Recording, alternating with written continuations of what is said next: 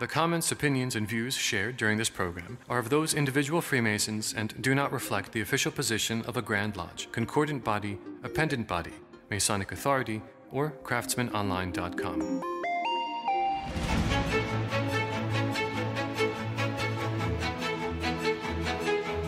Welcome to the Craftsman Online Podcast, the only 5-star rated Masonic podcast endorsed by the Grand Lodge of New York. This episode of the Craftsman Online Podcast is sponsored by Bricks Masons. From elegant Masonic rings that showcase your commitment to our craft, to finely crafted regalia and apparel that honor your tradition, Bricks Masons delivers quality and craftsmanship that truly stands out. Shop now at bricksmasons.com and use promo code CRAFTSMAN to receive free shipping with your first order. Hello again, it's Brother Michael Arce, co-founder of craftsmanonline.com. You've joined us for an episode on the history of collars, and I realize for most men, a collared shirt is part of an outfit that is used when we wear a necktie or have the need to dress up, maybe for an event or a lodge event. And while that may be partially true, the shirt collar has a much deeper and kind of a surprising meaning. And that's why we've brought in Brother Kevan Schanberger, who's going to be taking us through the history of collars from polo shirts to neck armors. Welcome to the Craftsman Online Podcast, my brother. Thank you very much, brother. It's an honor to be here. I'm so excited to have you on here because Kevan is a fellow DC brother. I never know how to pronounce the name of your lodge correctly now here in DC. Lycien. It's basically French for Haitian, and the French la in front of it. It's kind of conjugated instead of la or la. It's L apostrophe H, and kind of the H is silent, so it's Lycien. Lycien. It's one of the things I love about the DC Grand Lodge is we have a very metro flavor with a lot of international lodges present, and Brother Kevan Schanberger is here to join us. So this is the first episode that we've ever done on the Craftsman Online Podcast that deals with clothing. And what's funny is that the shirt collar is something that modern men, a lot of times today, just looking at the both of us on camera here, we're kind of avoiding this. We prefer to wear t-shirts, a little bit more of a casual look, over a collared shirt. So I have to ask her this really simple question. What was your inspiration for researching the history of shirt collars? Well, Brother Michael, I was fascinated by their inclusion on shirts, being a staple of higher class culture. Polo is referred to as the sport of kings and is generally played by high society. But it never made sense to me that a polo shirt constituted the base level of professional workwear, or better known as business casual. I mean, we're going to work and we're wearing these collared shirts that were played basically for these tennis players and polo players. And then meanwhile, in business formal, there's like these tiers, and everything had a collar, whether it's with a tie or with a jacket. And you even have the lapel, which we can get into later. But as Freemasons, we wear livery collars. And I was thinking about how that's like 3 collars, and then we wear a tuxedo or a black suit. So the neck is also an erogenous zone in a popular culture, the target of a vampire's desire. And it got me thinking, since the word neck is tied to nectar and necro, I knew there was something more that needed to be investigated. Okay, I dig this. Yeah, and for some time, I lived a number of years in Troy, New York, which is the birthplace of Uncle Sam. They're very proud of that, but it's also known as the Collar City because during the 1900s, a lot of manufactured collars, the dress shirt of the time would be what we know as like the button-down shirt with the long sleeves, but there would be no neck collar. It was kind of a Mandarin-style shirt, and you would buy temporary collars or quote unquote fake collars that you would button into your shirt so that you could easily just throw it away at the end of the day and continue to like reuse that shirt. So to hear that you would put a lodge presentation together to get into the history of collars, I was like, we got to have them on the podcast. And the fact that collars have had a lot of different names over the years is something that's really interesting in your presentation. You talk about, I don't know if I'm saying this right, but gorgets. Is that the right way to say that? I believe so. All right. And known as the ruff, which is the shirt collar that we know today. So what was the function of these things? Or did they have a practical use besides just kind of looking elegant or formal around our neck? Yeah, it looks like they've definitely had different variations and different functions, and they've kind of morphed over time. It did start, I think, with the gorgets as far as in Western culture, which was basically neck armor that was popular when chainmail was in vogue. Once plate armor came into fashion, gorgets were more of an ornamental thing. You may have seen military officers have kind of like a silver crescent shaped necklace. That's what we know as a gorget today. However, collars were already worn ornamentally by a variety of ancient cultures around the world. For example, there was a gold decorative high ranking warrior collar in Ireland during the Bronze Age called the Glynen gorget that looks conspicuously like a collar Egyptian pharaohs wore. I don't know if that's a connection between Egypt and Ireland, as people have looked into. And what I was looking at through the progression, and you have a great presentation in your slides where you show what some of us would recognize as like the first formal collar, which if you've looked at the liquor bottle for beef eaters, it's that like fancy Swiss guard, puffy style collar that goes around the neck. It almost looks like a lion's mane. Yeah, the ruff definitely, that was one of the popular collars. They had a couple different types, but that one was definitely popularized because, like you were saying about detachable collars, it was one of the detachable collars that you could basically take off and launder it separately so that you didn't get your shirt dirty. Okay. And the more ornate the collar, the more decorated, the more color. I think at some point they even started like weaving in gold or silver threads to really give it a design. That was kind of like the first symbolism for your place in like society or culture. That's right. It was in the 15th century that introduced livery collars, and that's where you would see a lot of the jewelry and ornaments kind of put into the collar. Where as Masons we have like these velvet with metal kind of linking plates on it, and it was what powerful symbols of royal power, tying those that wore them to the king, and it denoted service to a lord. And it was during that time when ruff collars were introduced in a separate way. They were really more popular in the 16th and 17th century during Queen Elizabeth's reign and the Renaissance. So the livery collars were kind of a separate collar for the purpose that I stated. Now, you might remember seeing Shakespeare wearing a ruff collar, and that's with the circular lace iteration, like you said, off the Beefeaters bottle. It's basically a symbol of aristocracy. So you have, the people that are serving the royalty wearing these livery collars, and then you have aristocracy, they're actually wearing the ruff collars. Unless you see them in their official portrait, you might see some pictures where they're wearing the livery collar. But eventually, these kind of shifted around to like some of the removable collars, like you mentioned, and it became more of a fashion context and got away from the functional aspects. So folks in the Northeast will understand the historical relevance of layers of clothing, where today we don't really get it. It just looks like something that quote unquote completes a look. So you have a collared shirt that represents professional or formal attire, but you had kind of mentioned that a man back in the day would also have a jacket that would have lapels. What did the jacket lapels originally mean, and how do they connect with the history of the collar? Yeah, actually, lapel does mean collar. If you dig back far enough, you can see it connected because it basically gives that jacket its formality. Basically, formality has come to mean dress code for functions such as work. And so we, like you said, we wear it with a suit. You could have a black tie. And yes, while we're wearing the tie down the middle with the button up, it's the collar that gives the class to the shirt. And so the lapel basically serves as a second collar. And I believe the reason of this is because the heads of state would wear them. And if you get into the word capital, it actually comes from the word caput, which means head. And you can see this in the word, whether you're talking about DC's Capitol Hill or Italy's Capitoline Hill, where Capitol Hill is from. Also, the collar accentuates the neck, much like a necklace. And if you notice the two words, neck and lace, well, what is the ruff collar? It's lace, right? And then we have women that are gorgeous, which is from the root word of gorge, which is where gorget comes from. And that's from the word throat. And then collars stem from the root word for neck, which is column. And you can kind of be reminiscent of column with an N.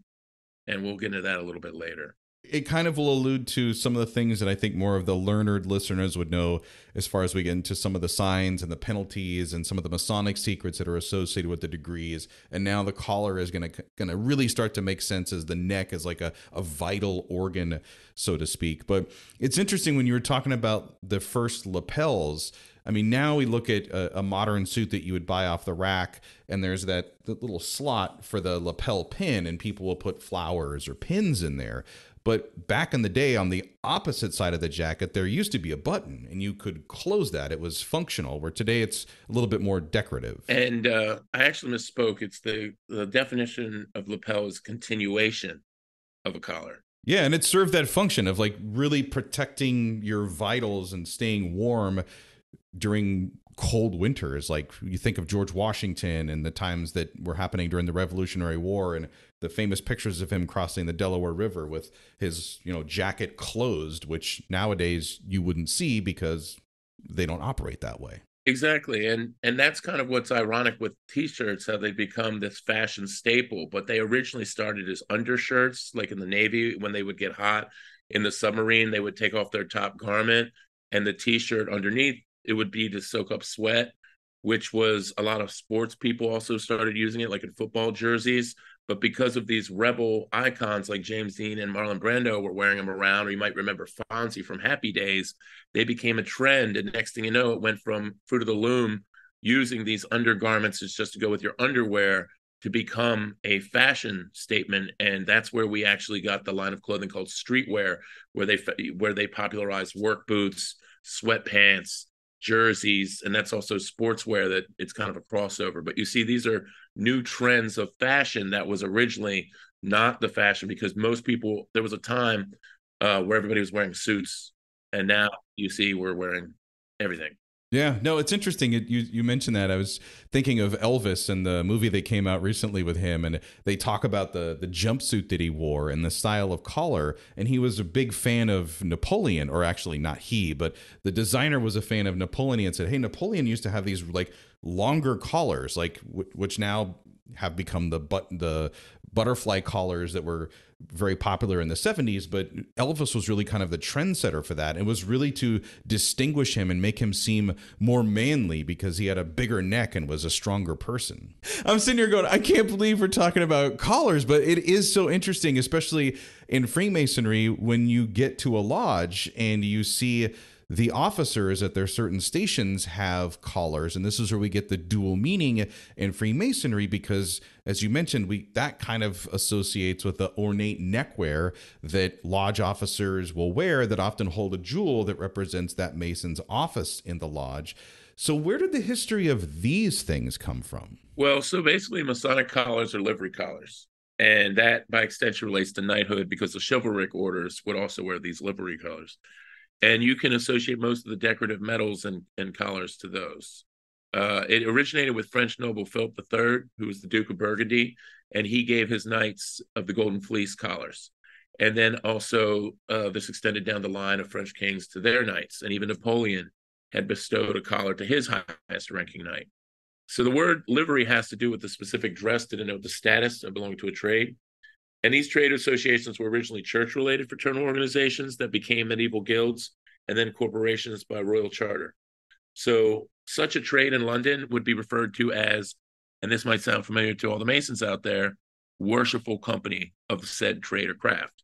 Okay. And then my thought is, going further back in time, a lot of times we try to associate the degrees with Freemasonry or some of the enlightenment or the pursuit of light that comes with Freemasonry to what the ancient Egyptians were doing.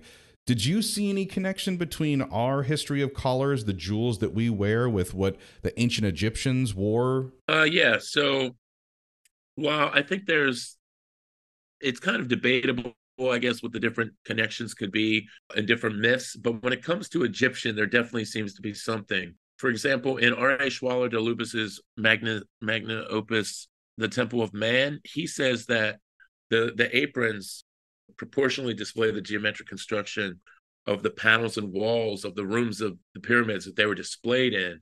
And it shows not hieroglyphs, but yeah, I guess basically hieroglyphs of these people in aprons. And they look different than Masonic aprons. That's one link. Another is jewelry back in these ancient times were a highly effective way for individuals to link themselves to the divine through their form or material or symbols and ornaments. So the identity of these personages who don them could change, and that would allow someone to invoke or stand in for, represent, or connect with or merge with a deity, or even assume a state of divinity. So you can see this in the mask of King Tutankhamun, which is featured on the Usek collar, which looks a lot like that Irish Glen and Sheen gorget I mentioned earlier. But basically, if you look at a bust, you can see it around the neck of King Tut. In Egypt time, you would see the pharaohs and their family members and high priests wearing the collars, but not common people like today would be wearing T-shirts, because that would separate them as a band of workmen. And the pharaohs would have the collars, which would distinguish them as a band of royalty or some significance. Exactly. It's just like when the polo shirts were made for the sport, they originally didn't have collars, but it was just to protect them from like the elements and the wind and everything. But later on, it was through Lacoste, the tennis player, that he actually popularized the polo shirt that we know today. You could kind of see over time how this kind of evolved, but yet this is still the basis of the lowest form of formality of what we wear at work, business casual. It has nothing to do with sport today, other than the fact the most popular brand has a polo player on it, right? So, or it has an alligator. But when it comes to collars of what royalty would wear, like in Egypt, other than what these livery collars that royals and masons wear, I haven't really seen too many connections.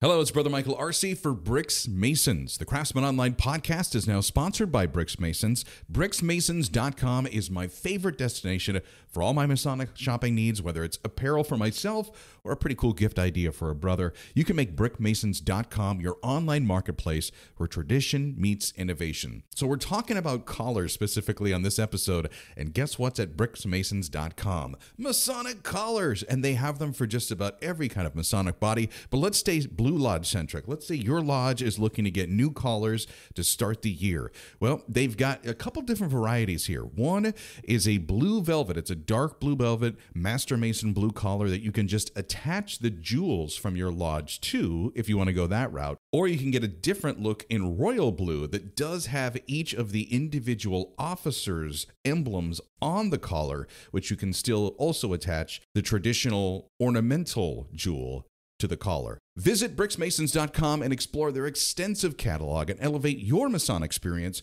with style and substance. Plus, our podcast listeners can use promo code CRAFTSMAN at checkout and enjoy free shipping with your first order. There's one brother that you and I like to point to because he's one of the biggest believers and advocates for our mystery schools, and that's Manly P. Hall, who stated that, quote, the human body is divided into three major parts. So I know you're a scholar of Manly P. Hall, Kevin. What are those parts? What do they represent? And how are they connected to collars? Well, if you remember earlier, I mentioned that neck in Latin is collum, C-O-L-L-U-M. And the top vertebrae is called the atlas bone because it gives support to the weight of the skull, much like Atlas, who is basically said to be holding up the heavens. So the skull and its contents is related to heaven, basically metaphorically. And the spinal column is earth. And the basis of the spine is hell. So there's a lot to get into here. Many religious and philosophical allegories utilize these three anatomical structures. One I will mention is Plato's tripartite soul, which relates to the three parts of the body, which is the head, the chest, and the stomach. And according to his work, the Timaeus, in the creation story of man, the mortal soul is placed in the chest, but the spirited part of the soul is placed in the neck, so as not to allow the mortal soul to contaminate the immortal soul. I'm just going to throw this in here. This has been supposedly disproven, but you might remember in Pulp Fiction where Marcellus had a Band-Aid on the back of his neck after he opened up that briefcase that had a shining light out of it, which was supposedly his soul.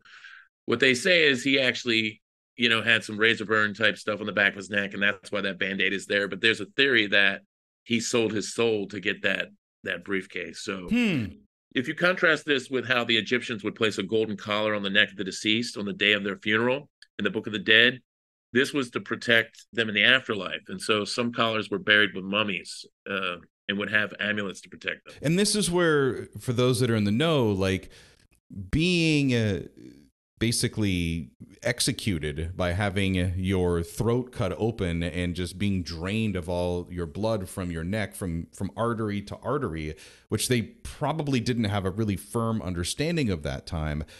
But that was one of the most disgraceful yet painful ways to be killed. Yes, and that's why I think if you get into the vampire myth where they're basically sucking the blood out of the neck, it's nectar in a way to this vampire. You could kind of say as a god, because he's everlasting, he lives forever. Meanwhile, the Greek gods would drink ambrosia, which is nectar, and nectar and neck also ties in with the word necro for death. And then there's necromancy, which involves this dark practice that involves basically making zombies, reanimating the dead to live through this animated spirit. So there's definitely something with the neck that goes much deeper than a lot of what we've been told. Right. Yeah. And I'm also going to thinking of like when the pharaohs would be buried, they would have a lot of their vital organs taken from them. And the brain and the heart were some of the early ones that they wanted to have buried next to them in like the gold pots or in the special containers, for lack of a better term. Yeah. And it just makes me think that they must have understood that the blood that flew from the heart up to the brain and then came back to the body and nourish it had some sort of special power. Oh, yeah, for sure. I mean, they have a whole symbolic within their hieroglyphics. They have one of the concepts is a pillar called the Jed pillar, and it's symbolic of the backbone, more specifically representing Osiris's backbone, who in the Masonic myth, I don't know how much I can say here, but in the Master Mason degree, Osiris is there, represented at the end. That's something to think about. But basically, there's several Book of the Dead spells that are representations of the Jed pillar symbol, and they're used to help reinstate the vertebrae of the deceased and consequently revive them for his or her rebirth into the afterlife. If you remember, they couldn't find, I think it was Osiris's backbone. And with Nimrod, the same myth was with his penis, right? And then they found it. Basically, when you wear the Jed pillar as an amulet, the symbol would help invoke the regenerative powers of Osiris. And Albert Mack actually referenced this in The Symbolism of Freemasonry when he wrote, Osiris, the chief god of the ancient Egyptians, and worshipped as a symbol of the sun, and more philosophically as the male or generative principle. And one last thing to touch on is a fun fact, is that the Jed pillar is also the inspiration behind George Lucas's Jedi. Okay. Well, I was just thinking, you've mentioned the word male a lot, and just looking at still how the article of clothing is worn. Like, yes, women now have shirts with collars that button up, but in traditional times, theirs was more flat and lacy and kind of ornate and closer to their body, where the men was like protecting that vital organ and keeping them safe. Do you find any significance with the fact that Osiris is kind of being the original, sun god worship model, is always projected as a male, and yet as men, we tend to continue to wear clothing that protects that neck? I guess what you're referring to is about the Kundalini. So the Kundalini is the spiritual force, the spiritual life force, the creative force, the generative force that's within the base of our spine, kind of coiled up like a snake. You might see some symbolism that shows to that. And basically, as it rises up through the spine, through the nerve centers of the spine, and once it gets to the neck, it activates, or it gets actually into the brainstem, into the brain, and it can bring enlightenment. Here's what's interesting, and I know you personally, one of my favorite brothers here in the Washington, D.C. area. When I talk about a learned scholar, I mean, Kevan is somebody that is into studying everything from the Rosicrucians to modern magic to the histories of the ancients. And here we are having a conversation about collars. When you started this presentation, did you like scratch your head and you're like, why am I starting with this? Why am I going to be talking to my lodge about shirt collars? So originally my number one focus was, I thought there was something to there being three collars. I thought you have first, I didn't understand how these sports shirts of these elite classes ended up being the very bare minimum of what we can wear to work. I mean, you can't wear a t-shirt to work. You can't wear a collar shirt. You have to at least wear a quote unquote polo shirt to work, right? But then as Masons, we wear these suits, these tuxedos that have a second collar, which is the lapel. And then on top of that, we wear this third collar, which is the livery collar. And in fact, I didn't mention this, but there is a collar that the Pope wears only during a specific mass ritual. So I was seeing collars as I studied them as literally the mark of the highest, basically ritual wear that existed, and it's through all cultures. So that I knew there was something, and then also I was looking into the fact that like our body is separated in three. So we have our head and neck.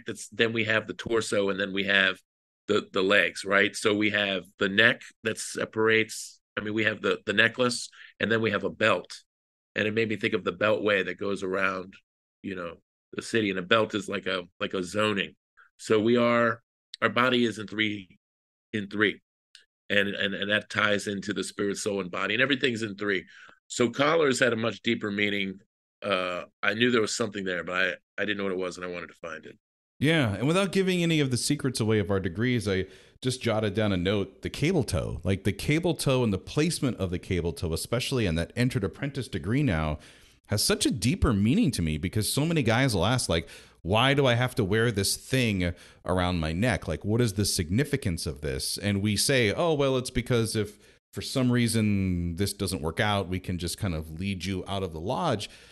But in a way, that would also be like a workman's way to protect their neck or secure their neck going through a rite of passage or an initiation. Right. And I was looking into the connection between cable toe and a necktie. And I believe there's something there, but I lost my research on it. There's also a connection with the noose and the gallows.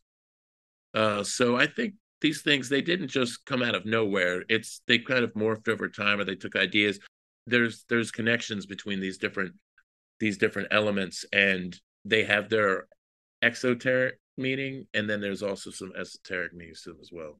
I mean, I'll never look at my lodge outfit when I lay out my clothes to go to lodge and go, okay, well, I'm just, buttoning up my shirt all the way to the top button. I'm flipping up my collar. I'm tying my necktie. I'm putting my collar back down. I'm grabbing my jacket and I'm heading out the door. Like, all of these things now to me have a deeper meaning, because what I've always been told when I ask, why do we have to wear a dark suit and tie or in certain areas of jurisdiction? And I've been told, because this is the uniform of a gentleman. And now I understand why that phrase is true after all of these years and generations. Right. And like, you could even continue to look further. Like, for example, they say the top shoe that you can wear is a cap toe Oxford, right? So Oxford, of course, ties to England, but cap toe, I know that it has the line across it, but I don't know why it's called a cap toe, but it reminds me of the head, because kaput is head.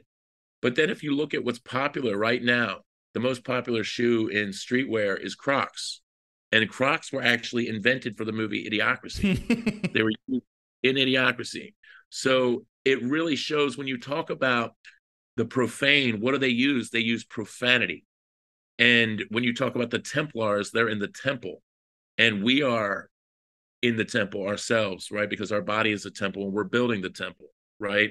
So that's really kind of the other inspiration, was that I wanted to see what the elite, the royalty, and those classes, what were they doing? And I noticed with Masonry, much of our whole pomp and circumstance does kind of relate to Parliament and these royal rituals, right, for lack of a better word. Meanwhile, when you look at what we have here on the lower level, T-shirts, boots, sneakers, right, athletic shoes, right, became the fashion. That's really the opposite end of the spectrum. Well, they don't call it the royal art of masonry for nothing. And I believe that you have shed a lot of light on the wardrobe and the clothing, and really kind of what builds up to being the decorum of what we need to carry into a lodge.